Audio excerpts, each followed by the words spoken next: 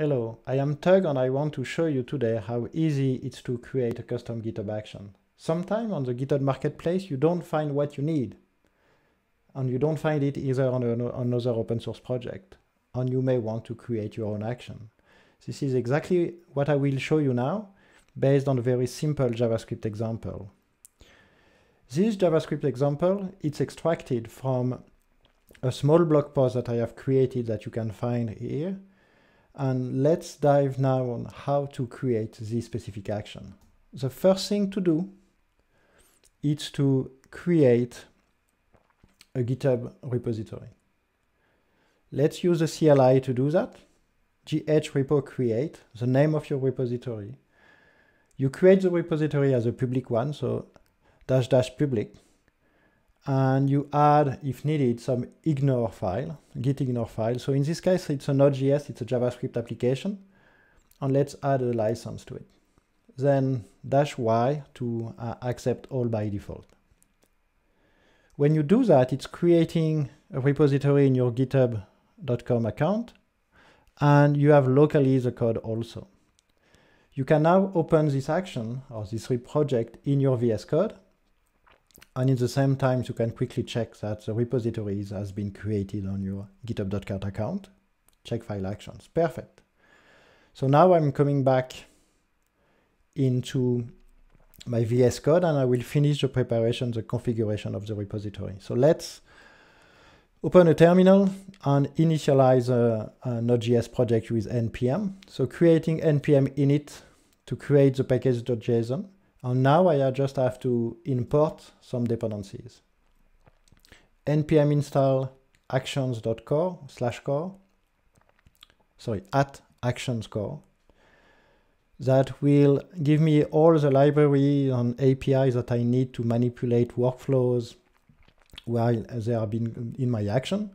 And also GitHub to get the API from GitHub to manipulate commands, pull requests, and so on. When you are done with that, you still have one other step to do. Because all the actions will be executed from your repository, you need all the dependencies to be part of your project. When an action is called, you don't have any installation, npm install done in the context of the workflow. All the distribution of your action should be self-contained. This is why, in this case, because I don't want to do any packaging, I will comment in the ignore file the dist on the node modules lines to be sure that all my dependencies are commit and pushed inside my repository. So now that we have this done, we can start to develop the actions by creating an action YAML file. The action YAML file contains all the metadata needed for the workflow to understand how it works. So the minimum value will be the name and the running information. So the name will be check file action, adding a description with more information, like for example, check readme and license file. My goal is not to build a very complex action, it's just to show you how quickly you can create an action. So runs using Node.js. It could be a container if you want to do that with a container. When it's Node.js, you have to define which JS file you will be calling when creating the action. Everything is documented about this metadata in the documentation. Metadata syntax for GitHub Action, you see the name and all the other attributes. You can go more into the detail. We can go more later to see how you can have input-output parameter, for example. So you can look at the different attributes. But let's go back now to our code to add the index.js. So let's create the file. And at the beginning of the file, I will just include the core API and the GitHub API. Then I will create an anonymous function that will be called when the workflow needs this action. And in this, I will just do a try catch. In case of error, I will stop the action, will stop the workflow with an error message. In case of success, I will just include a message on the annotation on my workflows. Set failed from core with error message. And let's add the include to drop a message in the console and associate it to the workflow. My action is called coding my action. Now we are done. The action is built. We have the source code, we have the metadata, we have the dependencies. So we just need to commit and push the code. So let's check that the node module is part of the commit. Yes. So let's do git add, git commit, git push.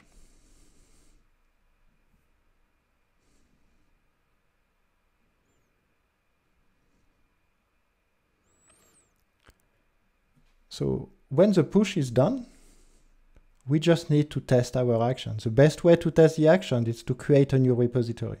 So let's see, everything has been pushed. As you can see at the top of the repository, we see publish these actions to the marketplace.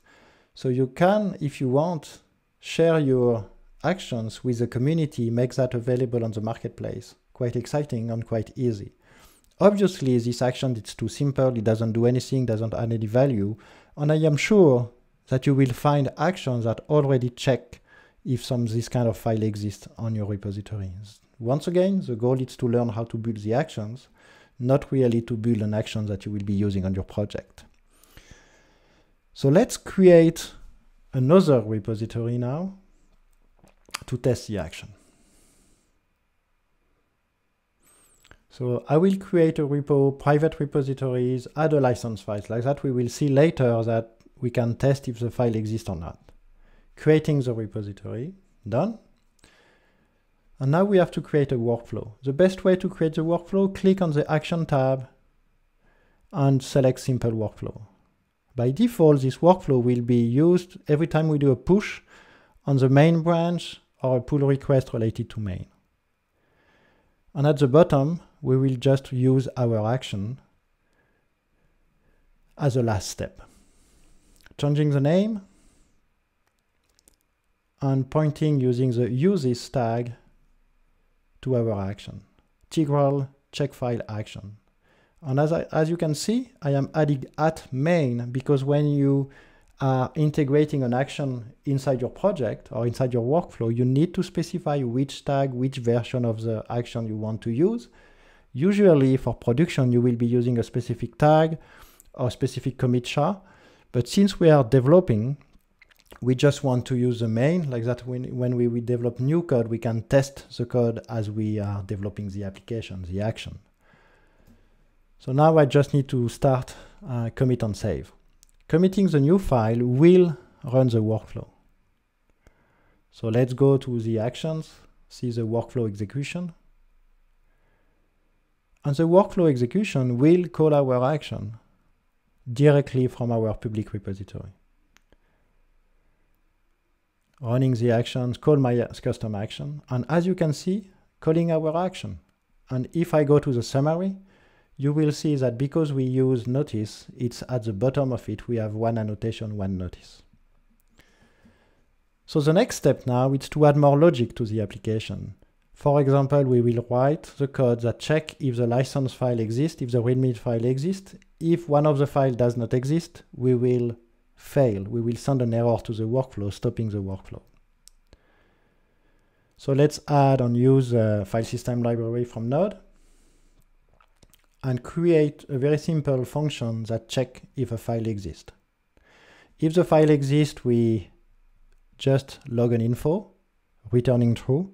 If the file does not exist, we will fail the workflow, returning false. For this, I will use Copilot that will help me to write the code. As you can see, very smart assistant. Promises access, then and catch. So if the file exists,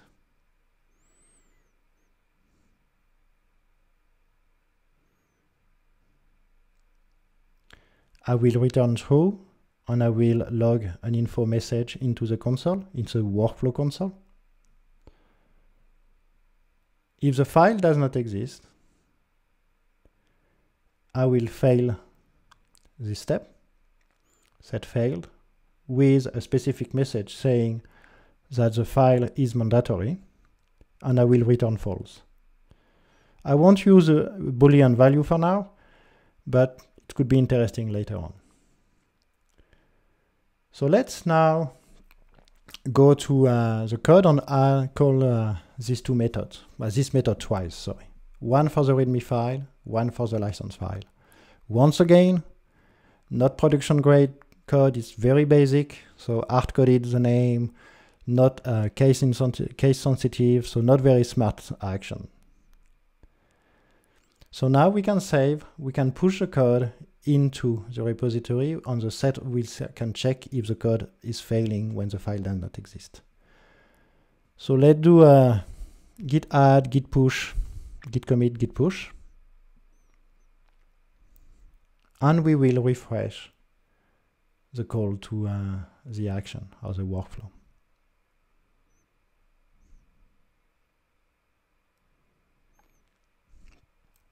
Let's go back to the testing, the repository that we used to test, and rerun all the jobs. It will run the job in the same context, no new file, so it will use the same repository that doesn't have any README, but has a license file. And we should see one failure, one success. As you see, build, it failed. README file is mandatory, file license exists. If we go to the summary of the action, we should see the same message. But let's add a README file for now and run the action again, or run the workflow again. To run the workflow, we just need to commit the file, because every time we push the action, the workflow will be executed. Let's wait.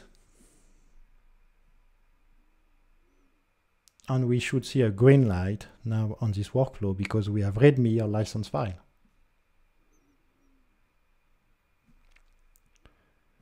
So both files are present now. So our action has been successfully called. So as you see, in what, 5-10 minutes, we were able to create a new actions that interact with the workflow, updating the action code to test, and be able to log some information, stop the workflow with an error based on some very basic business logic. So if you need more information, you can look at my blog for more sample code and detailed explanation.